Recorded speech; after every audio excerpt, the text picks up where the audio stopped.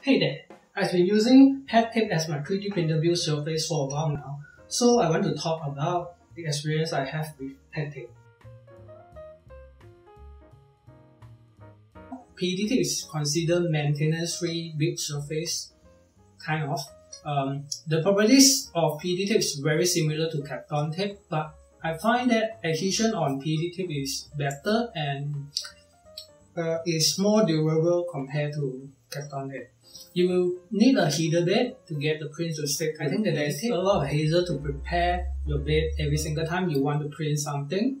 Well, guess what? PETG doesn't require much bed preparation. Basically, you just clean the build surface with isopropyl alcohol before every print to remove any contaminants that left behind from previous print, providing a great way to streamline your printing process. But remember, do not clean the build surface with acetone because cleaning it with acetone will degrade the PET tape, making it unusable.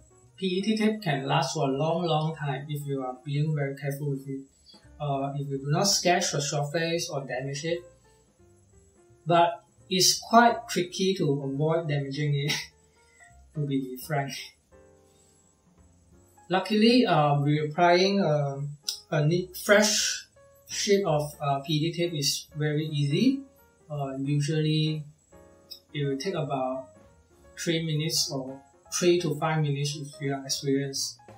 And peel off the old layer easily without leaving any residue behind. One more thing before I talk about the work test on PET tape is that you will get very shiny, smooth finish on the bottom of the print. I think most of us will like it a lot. Prior to this video, I did not actually test how well the PET tape can hold on to the print. So for the purpose of this video, I have downloaded a warping test model designed by TT Sailor of Thingiverse, link at description below. Basically, the model is designed to have minimum contact with the build surface, do warps. We will measure at what height the warpings occur, and then we will compare the other models that printed with other materials. The higher the value, the better the build surface is able to hold on to the print. I have printed this model in PLA, ABS and PETG. All of these models are printed in 30% infill, 3 parameters.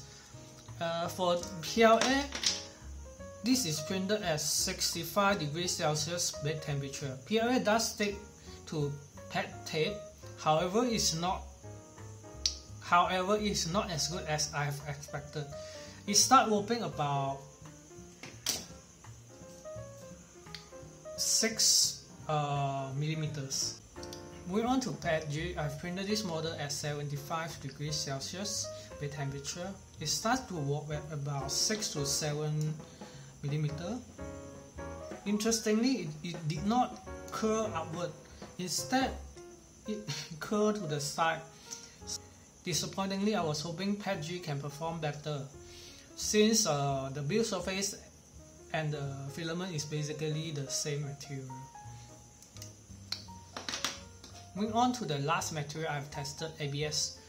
This is printed at 115 degrees Celsius bed temperature. ABS performed extremely well, to a point that I'm really surprised, since my printer is not very enclosed. It's a totally open frame printer. PET tape is able to grip on the print really well, that the model finish printed with almost unnoticeable warping. They are slightly warped at the very edge of the corner, but it's really nothing noticeable unless you are looking for it. As a conclusion for this video, I think PET tape is pretty good as a build surface as long as you take good care of it and have a heater bed. Before I go, here is the footage for the installation of PET tape. Thanks for watching, see you on the next.